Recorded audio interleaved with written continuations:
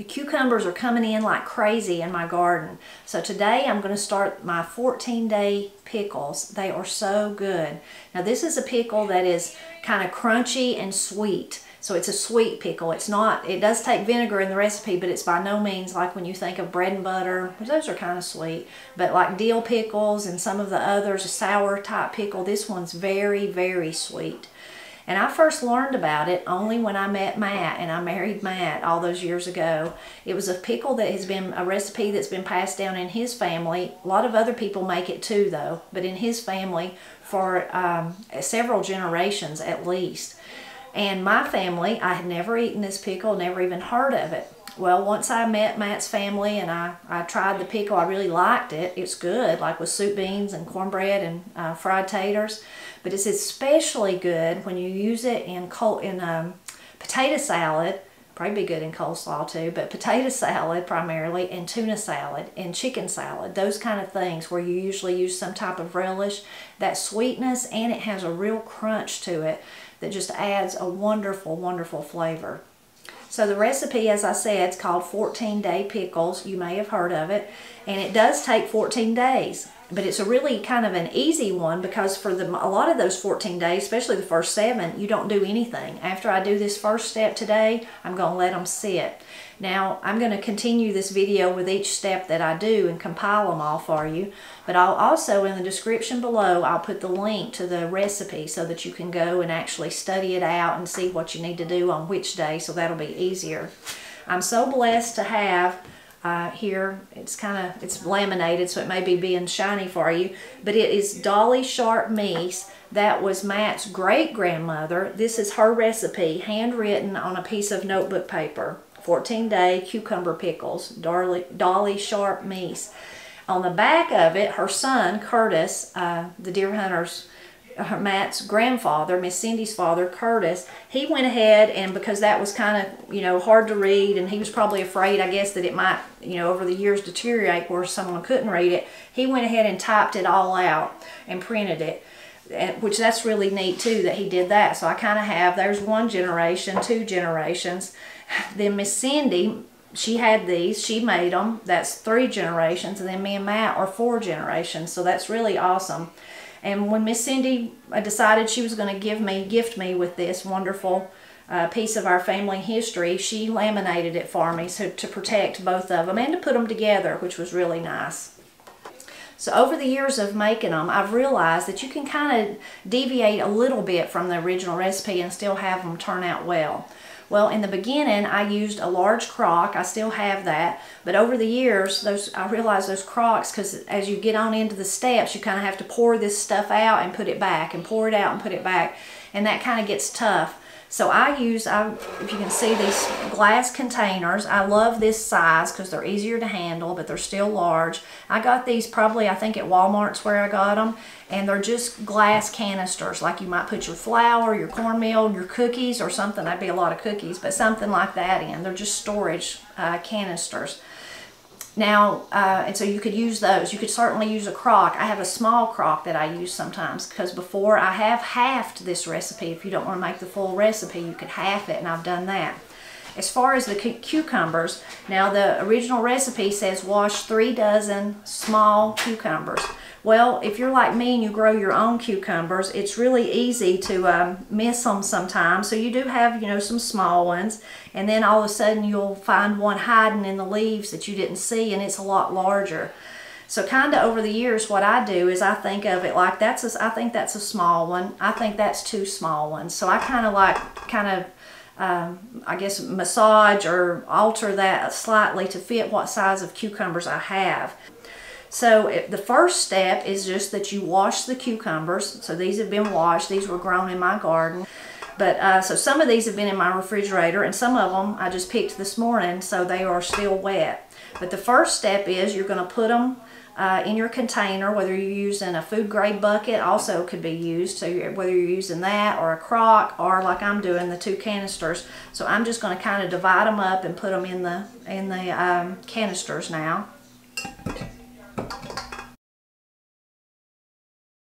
So now that I've got them in the canisters, and you may be thinking, well, there's room to fit all of them in one. And you probably could do that. But as you begin to work them up, I just find this easier. But you should definitely do what works best for you. So if you think it's easier and you don't have much room to put them all in the same canister, especially, or canister, if you're using a canister, or crock. And I would especially do that when I was using the big crock. They were all together in one. But so now the next part for this first step is we're going to add, I have 2 cups of regular salt, not iodized, just regular salt. And I'm going to add, since I've divided it, a cup to each. A little bit more. And then I'm going to cover with water. I've got me some water here.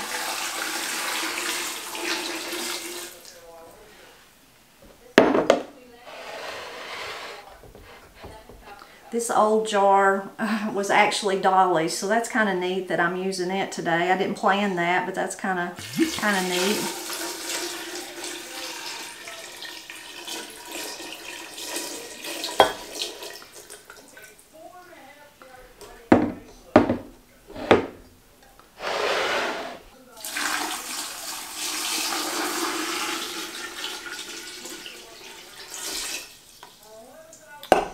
I need to add just a little bit more to that one.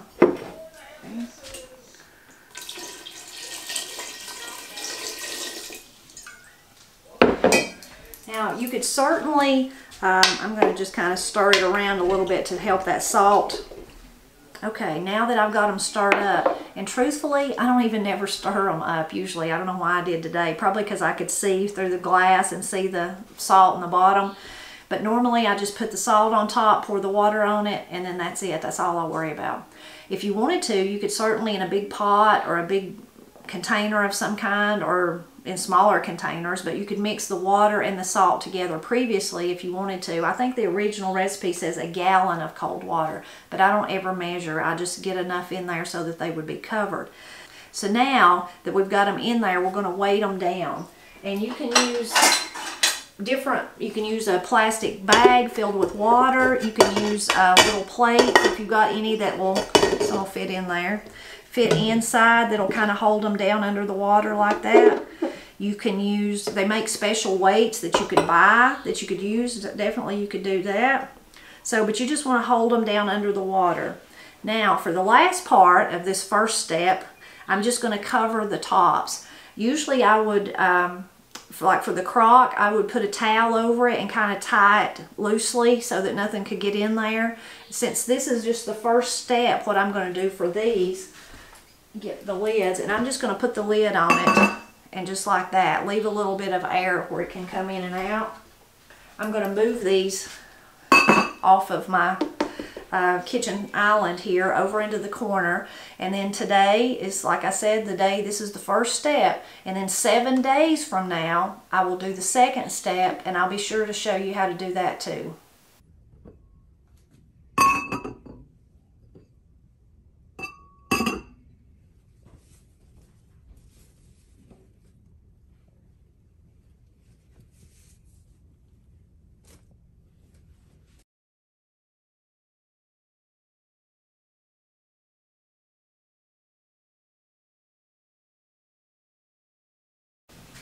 So my 14-day pickles have been going for 7 days. So today's the day we do the next step. So we're going to uncover them, and I really want to show you because so many people that ferment, that try to ferment for the first time, this is not really fermenting at all, but that do anything like this where the ingredients have to sit in water, they're paranoid about the mold that you see. So I want to show you the 2 different ones that I did on the same day, and then show you the difference in the mold, and then tell you what I think about it.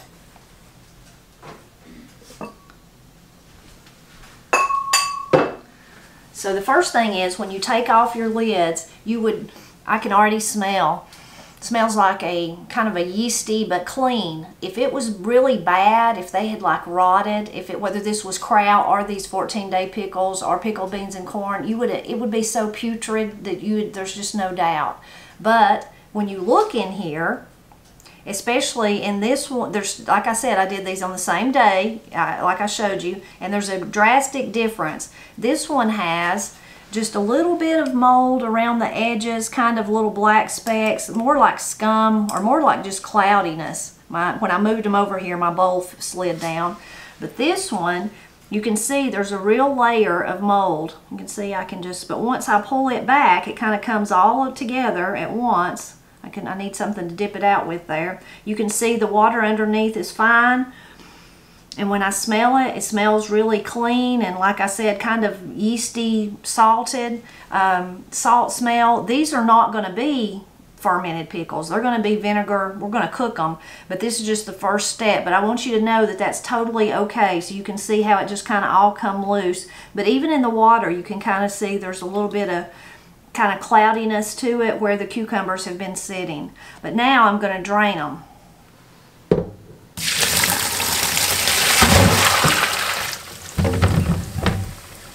So at this stage, I like to go through and kind of feel of them every once in a while as I put them back into the jar, because every once in a while, for some reason, one of them will just be mush. Will just turn to mush, and of course you just want to discard that one. But these are all feeling pretty good so far.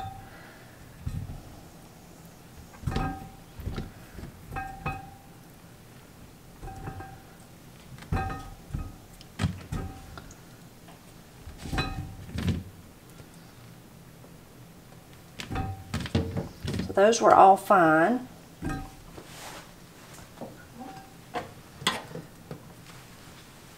Here's the second batch.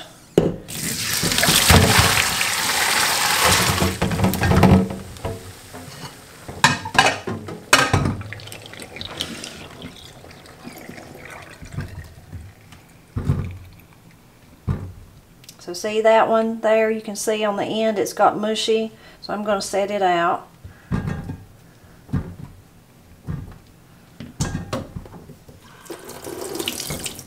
That one's actually got a place on it too. I thought that was some of the mold on it, but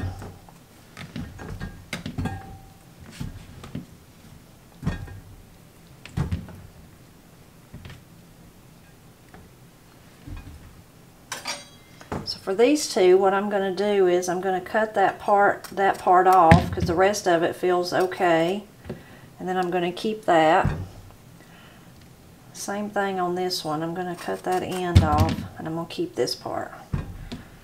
This was another one you can see is kind of mushy, so I'm going to do the same for it and keep this part.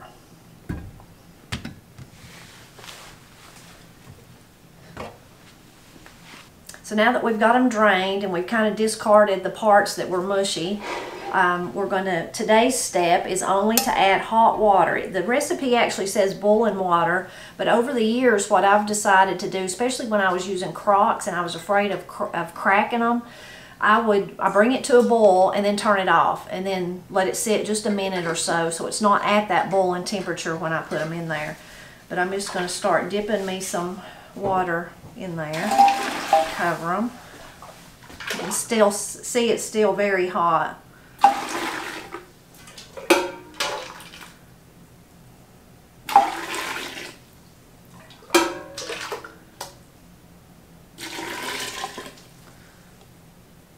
That's probably pretty good for that one.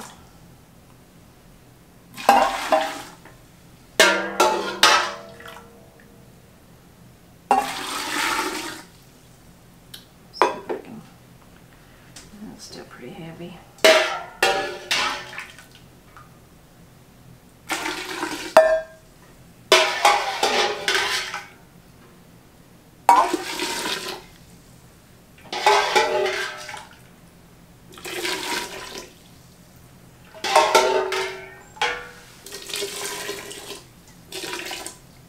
Okay,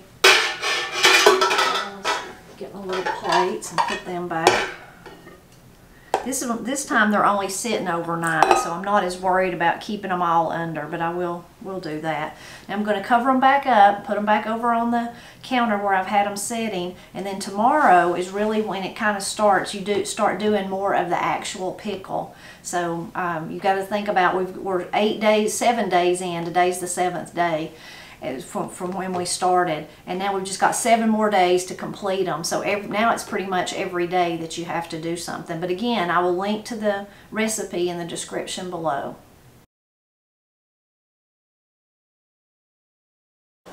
So it's time to take care of my 14-day pickles for today. Today is the day that I will just drain them. I'm going to put boiling water back over them again. That's what we did yesterday.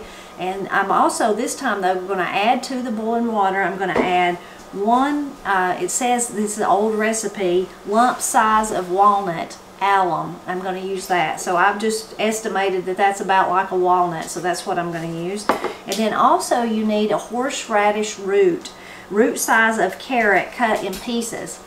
It's hard for me to find horseradish where I live.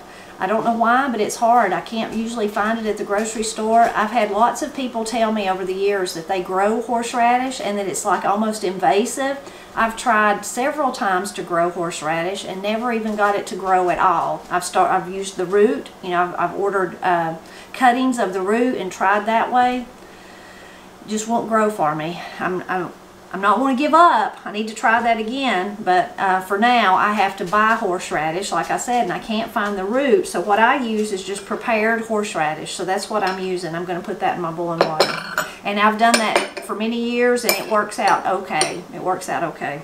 So now I'm going to drain both of these and get ready to add the water.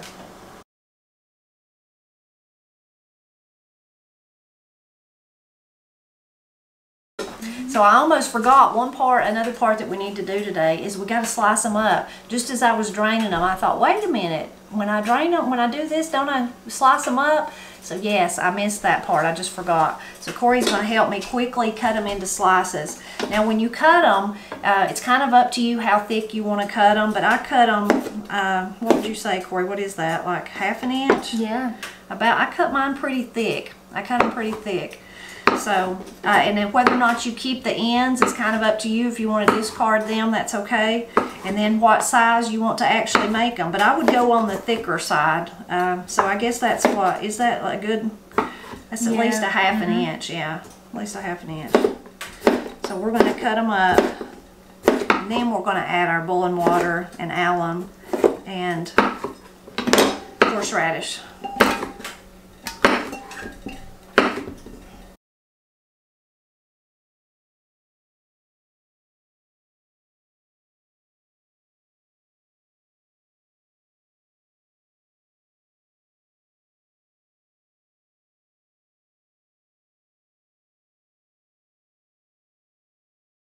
Okay, we got that part finished.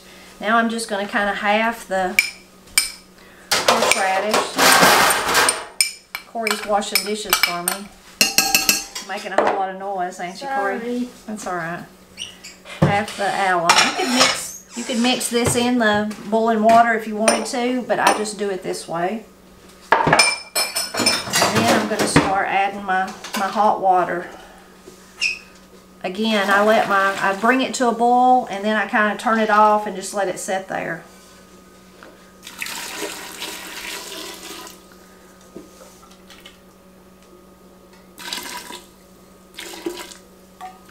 Okay.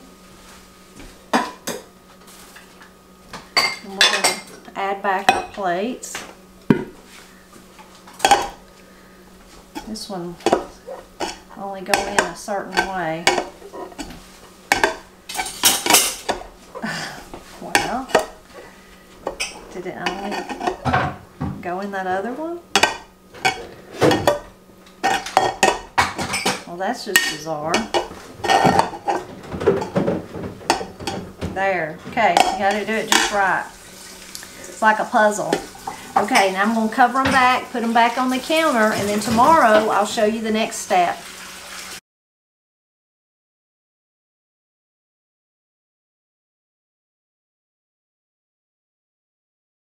Today's step for the 14-day pickles, we're nearing the end, we're getting closer. We're going to drain the pickles, and today we're actually going to put the syrup over them that they will be when we put them in the jars. This is kind of, we're leading up to that last step. So I have 5 quarts of sugar. Sounds like a lot of sugar, I know, and it is. 5 quarts of sugar. I have 3 pints of apple cider vinegar. I have 2 tablespoons of whole cloves and 2 tablespoons of celery seed. Then this original recipe, the old recipe, called for a small box of cinnamon. can't really buy cinnamon like that anymore. So I use 4 cinnamon sticks. So I have 4 cinnamon sticks. So I'm going to drain these, and then I'm going to mix all the other ingredients together and bring it to a boil, and then we will pour it over the pickles and let them sit overnight.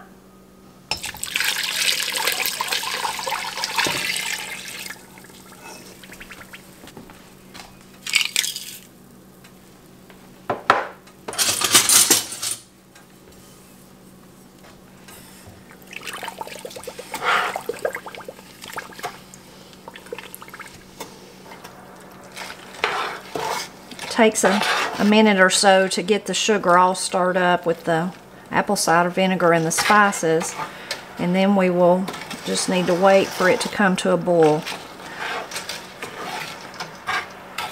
So once it comes to a boil, I will do like I've done kind of with all the other steps. I hate the thought of pouring boiling water or boiling this mixture in that glass container, especially if you're using an old crock. So I will bring it to a boil and then just turn it off and let it set maybe just a minute. I mean, it's still really hot when I pour it over the cucumbers. Okay, I've let it cool just slightly. Now I'm ready to put it in my containers. Since I've divided this recipe, I'm going to just make sure that like maybe a couple of cinnamon sticks ends up in this pot, in this container, and a couple in this one to make sure. Maybe I'll do that first. And since this is so much sugar, I will warn you, it is very sticky. This is a kind of a messy part of the recipe. It's very sticky. You might also want to make sure just a few cloves end up in, kind of even out the cloves. They're big enough that you can see them. And then after that, it won't matter. But it is super sticky. If that drips on you or drips, it will easily make a huge mess.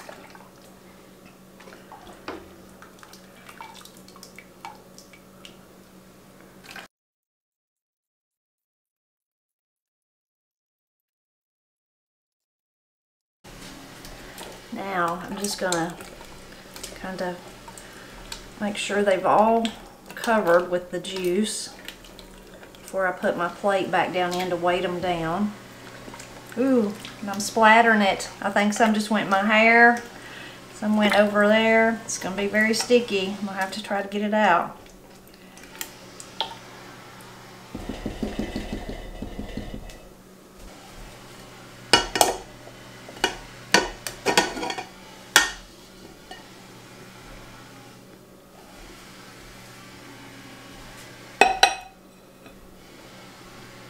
Okay, I'm going to put them back over on the counter, cover them back up, and then tomorrow I'll show you the next step.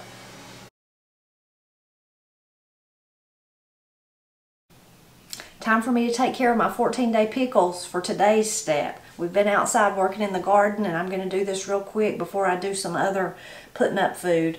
So today's step is really easy, although sticky. That I told you yesterday, really sticky. But we're going to remove the plates.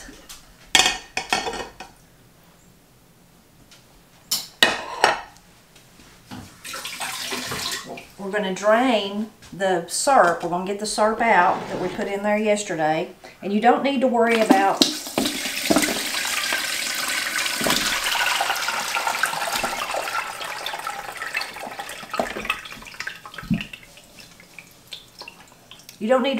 getting every pickle out. It's just what I'm trying not to do. And what I was really going to say though was you don't need to worry about getting every cinnamon stick or every clove out. It's okay if they don't all, if there's still some in there after you drain it. And then we're going to put those back in there where they belonged. All those little cloves smelling so good. Between the cinnamon and the cloves, it smells really great. Now we're going to do this one.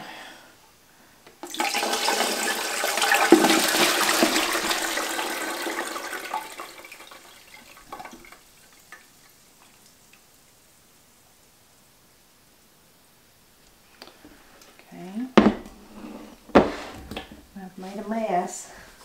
It's hard not to when you're doing this, but it's so worth it. It's so worth all the stickiness. Now I'm going to bring the mixture back to a boil again, turn it off, let it slightly cool, and then pour it back over the pickles. Okay, I've let it cool just slightly, and now I'm ready to pour it back over the pickles. Hopefully I can do it without making a mess.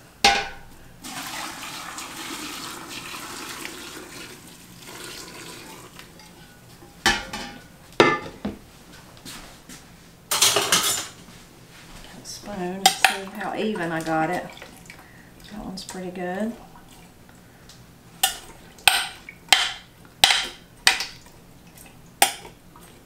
That's pretty good too.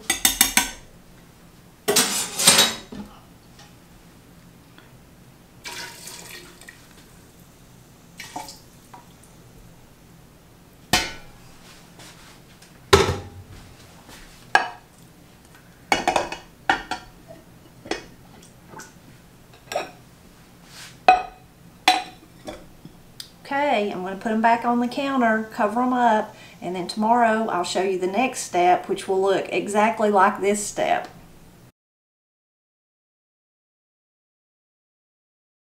It's time for today's step for the 14-day pickles. So it's exactly like yesterday's. I'm going to remove my plates, drain the syrup into a pot and bring it to a boil, let it cool slightly, and then pour it back over.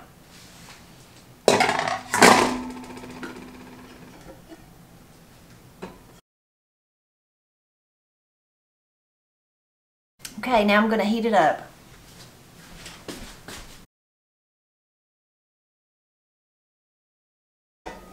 Time for us to do our next step with the 14-day pickle. It's just like the one that we did yesterday, but today is the last day we're going to do it. Well, I should say the last day before we can them.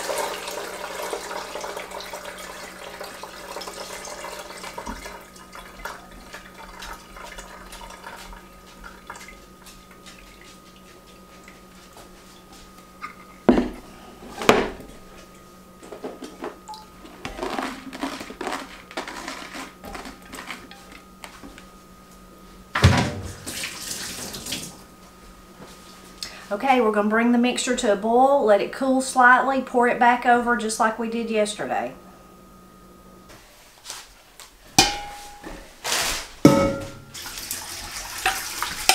Okay, got the liquid back in. Corey's making her dinner here. And now I'm going to set them back on the counter, and finally our hard work has pretty much paid off. Tomorrow, this is the last step, so tomorrow I'll be able to put them in the jars, and I will show you how I do that tomorrow.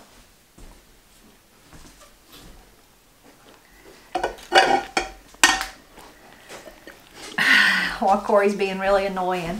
Hey! That wasn't annoying. I doubt they wanted to see your face like that. You mean full of food? Yeah.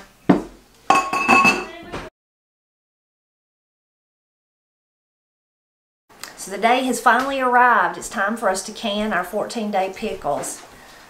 So what I'm going to do is take them out. This time not just the liquid. I'm going to take the pickles too and put them inside my big pot. Get to wash these sticky containers.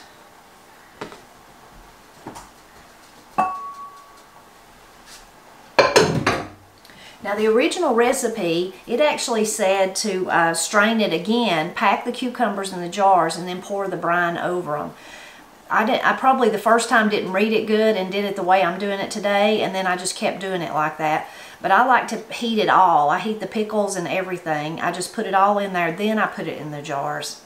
Now, there's a controversy in when it comes to canning. Lots of people do things different ways, and then there's the way that you're advised to do it by the USDA, you know, the canning authority. Now, they would advise you when you put these in the jars to water bath them for at least 10 minutes. I don't do that. I grew up in a family, and I was taught even this recipe by Miss Cindy, who did the same. Her family did the things that my family did, where it's a type of canning called open kettle method canning. So you get the material, whatever you're going to put in the jars hot, whether it was tomatoes or pickles or jelly, and then you get your jars hot, even your lids hot. It's all really hot. And then when you pack the food into the jars and seal it, as it cools, it causes a vacuum and it seals the food in there.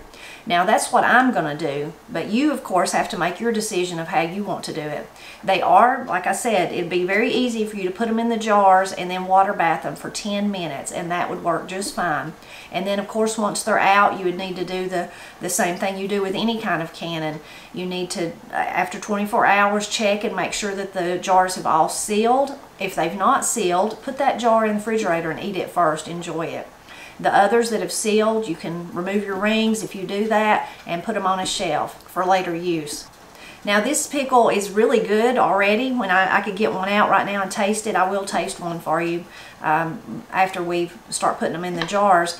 But I would say any kind of pickle, my advice would be to wait at least a month, if not longer, to really let it, all the different spices, whether you're using cloves and cinnamon, like I did today, or if you're using mustard seed and celery seed and all that, to really let all those flavors incorporate. I would wait at least a month before I started consuming them, just because they would be better. You could certainly can them all and open them tomorrow and eat them all if you wanted to do that, but as far as allowing those flavors to really intensify and to really just get perfect, I would wait at least a month, if not even longer than that.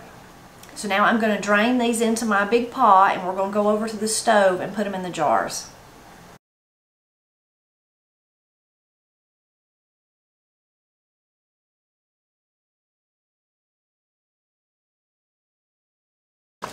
Okay, we've got our pickles boiling now, and we've got our jars hot, so we're going to start putting them in the jars. One thing I forgot to mention, you can see right there, there's a cinnamon stick. You will want to remove those and just discard them since they're so large. Now, those little cloves, there's one of the little cloves you can see. I just leave those in there. You don't need to worry about them. And you can take the cinnamon sticks out before you actually start boiling them, but I just leave them in there and then pull them out when I find them. And then I just start putting my pickles in the jars. So once I get the jars full, I kind of pack the cucumbers down in there with a spoon. You want it to be pretty tight. Just one or two more probably is all that'll fit.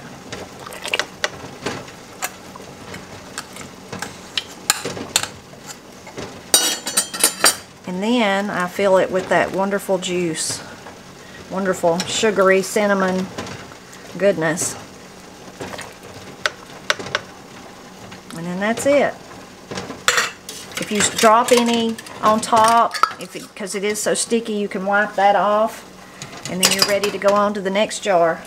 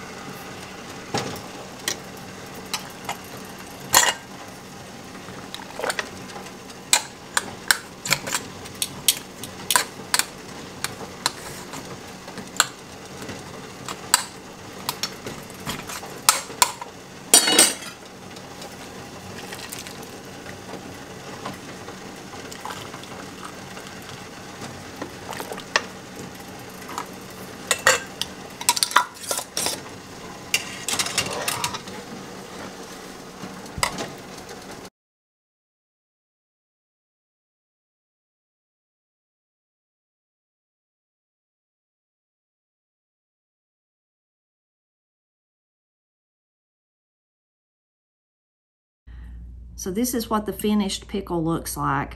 As they sit in the jars, that all that liquid will get really syrupy. So once in a couple of months when you get some out, that'll be a thick syrup. It's still warm right now. But you can see the pickles almost take on a translucent look. And it's all that, you know, soaking them in the salt, and then even the back and forth of the boiling liquid that we've been putting on them gives them that kind of translucent look, and it helps them to stay really crunchy. They're very crunchy. So I'm going to taste one of them. I drip sticky stuff all over me probably, but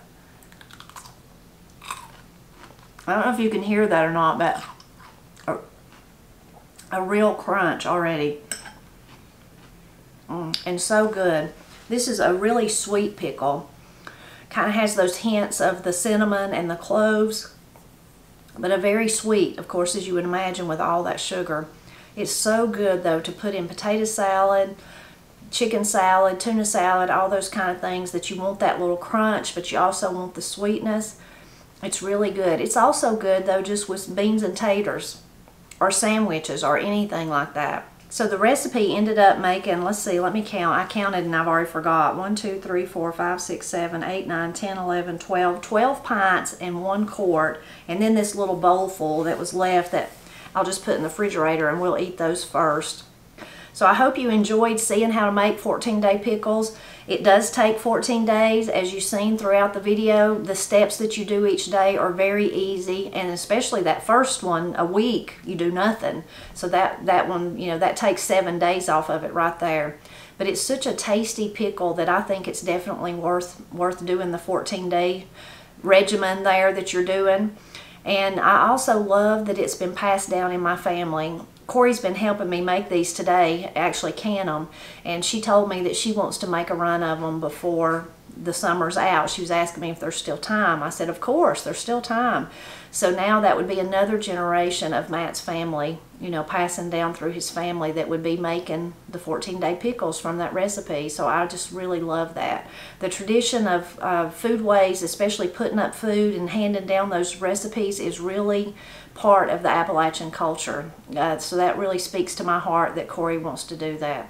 As always, I hope you'll drop back by often, help me celebrate Appalachia. And if you have any questions about the 14-day pickles, again, I will put the description, in the description below, I will put the link to the recipe. But if you have any questions, you can be sure to ask them, and I will try my best to answer them.